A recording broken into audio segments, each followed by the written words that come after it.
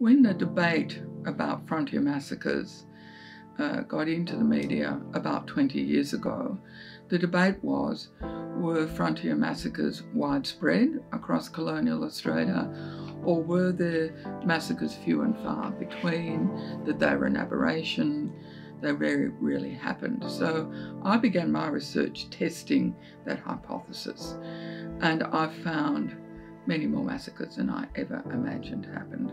I thought there might have been a couple of hundred at the most, and that each had not only its own story, but each was very different, and each, in a sense, had happened because of very strange circumstances.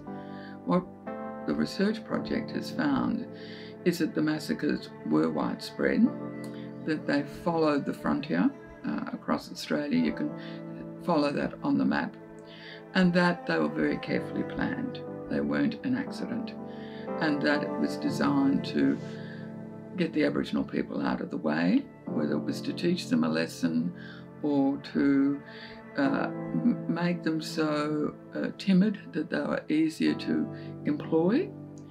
But clearly it was, I think the overall purpose was to reduce the population of Aboriginal people in Australia and keep them away from the big water holes so that cattle and sheep would have ready access. Well, it's clear that my generation has been protected from this kind of information, and when I do talk to people of my generation about these events, they're incredibly shocked. Some people don't want to know anymore, but many others do, and I find that a younger generation of school children, for example, do want to know what happened and do want to make amends. And we're now finding that this new information in the MAP project itself is now becoming embedded in the school curriculum. So that's a big step forward, and I think it's helping us to change our understanding of the past.